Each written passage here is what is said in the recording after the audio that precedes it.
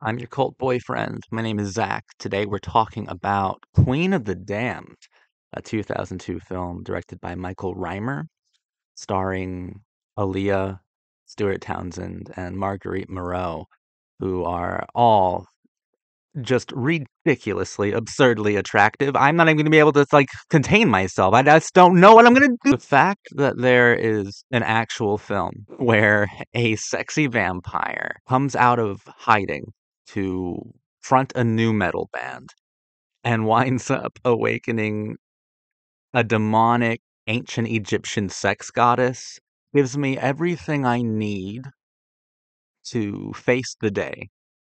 Also, I wish I was in Lestat's new metal band. Those guys seemed like they were having a lot of fun. I'm jealous. Queen of the Damned has uh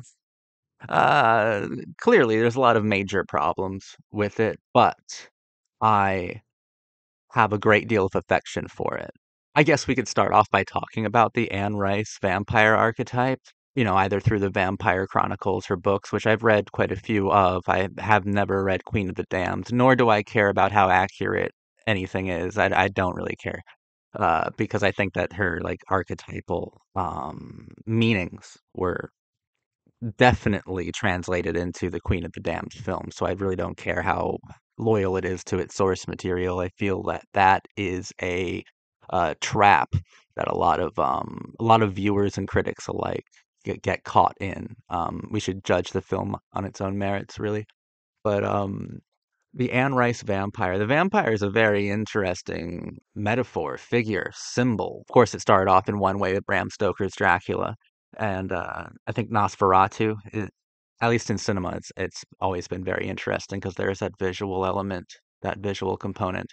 In Nosferatu, the F.W. Murnau film, the anti-Semitism is unmistakable. He it appears as a Jewish caricature.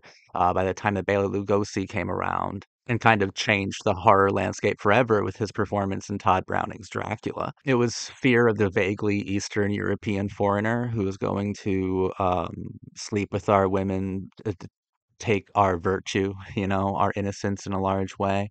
The vampire would morph and change over time to reflect current fears and I think erotic interests, right? Because Bela Lugosi was also pretty handsome.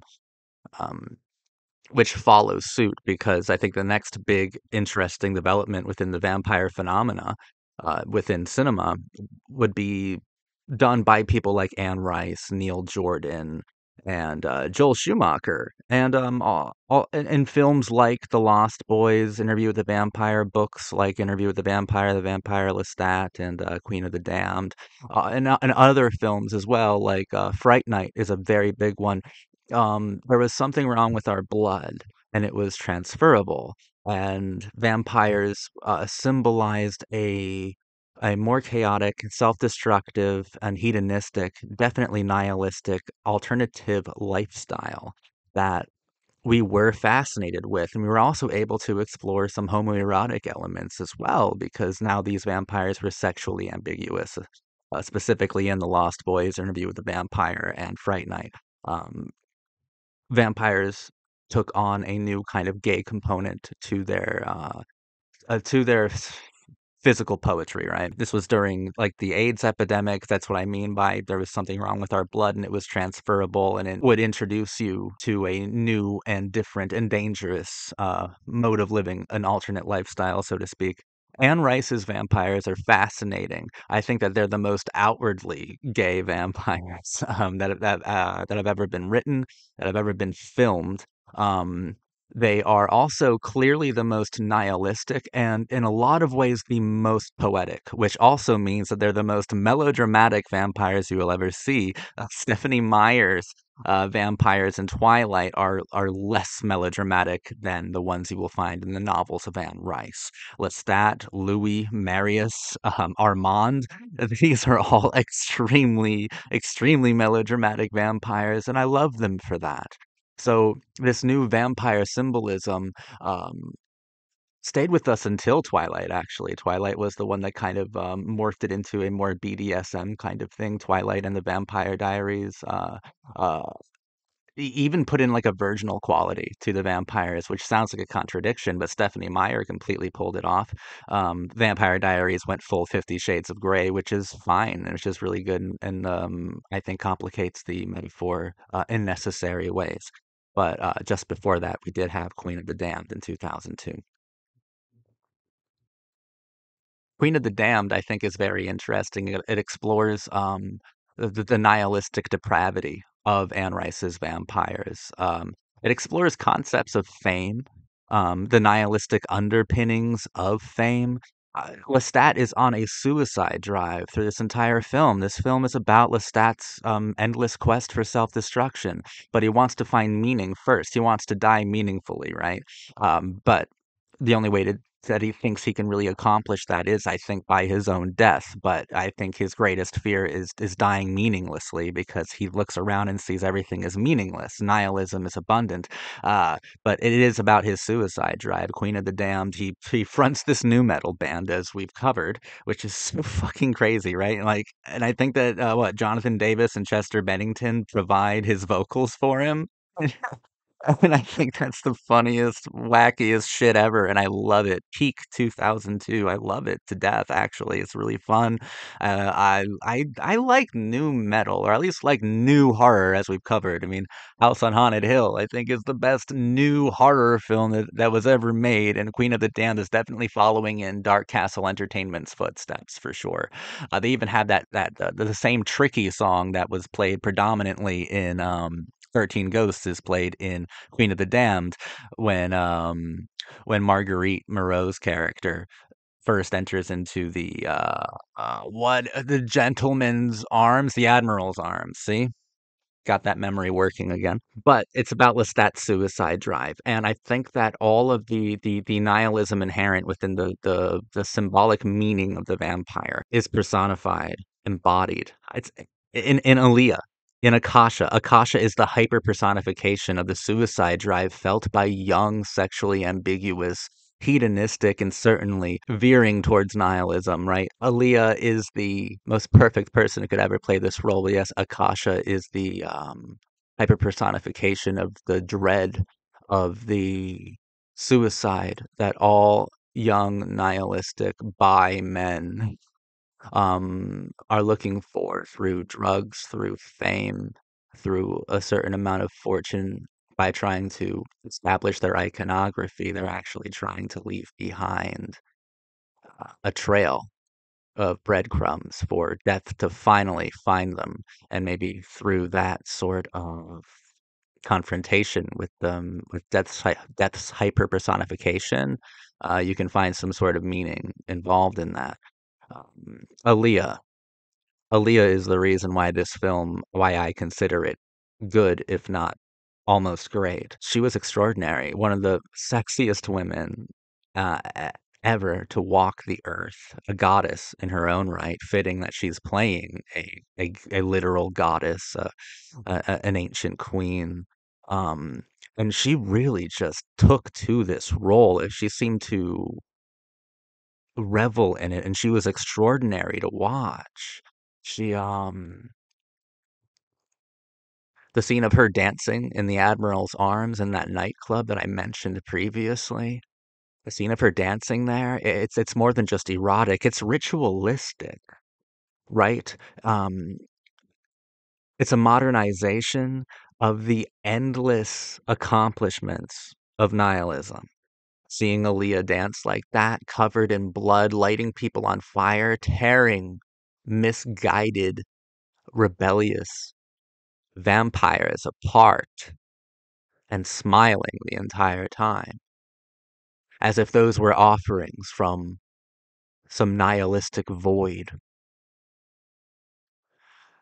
Akasha is the hyper-personification of nihilism, and Lestat is calling to her, begging her to awaken. He hasn't forgotten his first taste of her when she was just this statue, when she was objectified, when she was just an object. But an object given a physical source of physicality for sure, and he drinks from the marble statue of her, and It was enlightenment in the most grotesque way because from that point forward, he was on this suicide drive, this self-destructive mission to implode, to self-immolate, to die, not without her kiss, the warmth of nihilism itself. So, like, when he sees her, I think that he has already psychologically in his mind, like when she shows up at his concert in Death Valley, he's been calling to her through his lyrics, and she does awaken and she does find him. And I think when he sees her, he's mostly attracted to her because he desires his own death, his own suicide more than anything. He doesn't wanna be a king because he understands, the benefits of that are associated with being a king, you know, like being a rock star. That was never truly the goal, it wasn't like fame. He is certainly narcissistic, but so are most nihilists. If you ever talk to one, they are extremely narcissistic people, but they are always described by their self-hate most predominantly, most infamously. Because if he sees her as a hyper-personification of his own desire to kill himself, then by sitting on the throne next to her, by becoming her king, he is becoming death, his own death. Married to the idea of his own suicide, making love to the hyper-personification of his own self-hate, having sex with the living embodiment of nihilism, sharing blood, fangs, needles, exchanging fluids with the hyper-personification of your own self-destruction. And that's what Akasha represents. And that's where the film finds its poetics, and it does have poetics. And those are fascinating things to like kind of explore through the film. I think it's very good. Anything that documents Aaliyah is very good. I've always had a huge crush on her, and here she gets to really because like talking about Lestat kind of projecting all of his self-hate and self-destructive desires onto Akasha. But as a viewer, you should do the same thing. You should go into this film 1,000%. You should go in too deep with this film, just like I do every time I watch it. When you see Akasha, I want you to project every kind of like almost romantic ideation or fantasy you've ever had about your own death onto this woman. And that's when the film gets truly complicated. That's when it gets truly interesting to grapple with and to try to feel, because Aaliyah takes on all. sh- You project all of your self hate onto Aaliyah, and she reforms and shapes it into something entirely erotic and warlike, gory, visceral, palpable, sexy. I'm so happy that Aaliyah made this film, because I think that this film definitely made her an icon within the horror genre. I think she should be a lot more visible as an icon. I think that her face, Akasha's face, should be like everywhere. I think it should be a lot more dominant in places where it's not, because I think that her performance here is like a gold mine of philosophy, a gold mine of the stuff that horror movie legends are made out of. She is extraordinary in this film. Lestat's fantasy of his erotic fantasy of his own death, embodied by Akasha, is now mine. Lestat has shared that with me, and I identify with that sort of morbid and sexy embodiment, hyperpersonification, physical poetry of my own self-hate and my own longing for my own death. Kasha is the queen of that very dark territory within my soul that is past the blues, that is a void.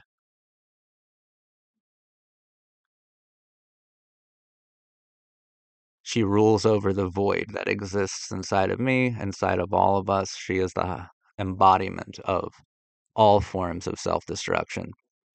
And I loved her so much in this film. Thought Stuart Townsend was really good too. I do think that Tom Cruise was incredible in Interview with the Vampire, but he wasn't like sexy though. That's like the problem with him. You know, like in Interview with the Vampire, he is phenomenal, but he's a whiny little bitch. He's such a whiny little fucking pathetic creature. Brad Pitt, Antonio Banderas, and Stephen Rea, I think, did incredible. I mean, Kirsten Dunst gives the best performance of Interview with the Vampire. I won't go too deeply into Interview with the Vampire. That should probably get its own video eventually because I think it's very, very, very good. I think it's phenomenal. But if we're just talking about performances of Lestat, um, comparing Tom Cruise to Stuart Townsend, I think that Stuart Townsend is a better Lestat, honestly. Um, I think he's a lot more compelling, and where a Tom Cruise characterization would seem whiny, Stuart Townsend's is more um, contemplative, and I really appreciated that. I loved watching Stuart Townsend here. And I guess I like my Lestat in new metal aesthetics. I think the film is designed interestingly. That's where you get a lot of the major problems. I don't feel like I have to go into the major problems. It's not like Queen of the Damned is considered to be some sort of masterpiece. It's not. I personally, if I had anything to really just complain about, my largest complaint would be how anticlimactic the climax can feel. I wish it was more of a confrontation, and I wish that Akasha put up a bit more of a struggle. It felt a bit easy, but Aaliyah just pulled it off so well. You know, I I thought that every frame that Aaliyah was in was electric, was on fire. Not a wasted frame on Aaliyah in this film. It's weird reading about it because her brother apparently came in and like dubbed over some of the lines that you couldn't understand through Aaliyah's Egyptian accent that she was using for the role. And it's like, what? Why her brother? That's okay, fine. Like, couldn't get okay. Well, I don't care. I don't care enough to look into it at all. But it's also fascinating in that climax, though. Like, I complained about it being anticlimactic. That's one thing. It's also extremely powerful and morbid because when Aaliyah dies, about like taking away. See, I'm saying Aaliyah now instead of Akasha, and I think that that's extremely necessary and the most morbid part of the character's death. When you take the last bit of blood away from her, she apparently like turns ashen stone and completely just deteriorates rapidly, and you see her skin just burn and turn to like this ash, and like, yeah, like I said, she's disintegrating at a rapid speed, and even see her rib cage and her skeletons, everything just like turn to fucking dust, and it looks so fucking sad and tragic and massive. It looks like the death of a goddess ought to look. But Aaliyah had just died, like, less than a year before. Like, she had just died, and we are watching her on the big screen die in a pretty massive sort of way, like, in a way that leaves nothing for the imagination. I thought that was interesting to do. It's definitely morbid, but a part of it does feel like closure, at least for cinema's sake. Like, it's weird, like, that should have a bit more discourse around it, you know? I thought it was interesting that they did that with Aaliyah's death, and this film is made in dedication to her. At the end, the first thing you see when the film ends is in loving memory of Aaliyah. And my God, this film treats her like the goddess that she was. You know, she looked divine. She looked, oh my God, I want her to dance with me, make out with me, rip out my heart, and eat it in front of me. That's what I want. Why can't I get that in life? Why can't I get that? Where's my Akasha when I need her, you know? God, Aaliyah. Oh my God. Fucking smoking hot, dude. Almost so hot it was distracting, but I think that was the point. So I'll allow it for sure. I also enjoy that it's using the aesthetics, the tools of 2002 to make these nihilistic statements, these grand nihilistic statements. I think that new metal is very capable as a genre of music to express these extremely self-destructive thoughts. Definitely helps when you have someone like Chester Bennington providing at least part of the vocals for for Lestat, considering that Chester Bennington took his own life. It adds like a sort of just like the morbid way that we watched Akasha deteriorate and die like before our eyes. That's adding a sort of morbid realism to it. I just think the aesthetics of new metal, they complemented the film's themes of nihilism and self-destruction and sex beautifully. I think it did it really well. And like misdirected anger. I thought it was really good. I like this movie. I don't know, I hope you like it too. In the comments, what do you think of this film?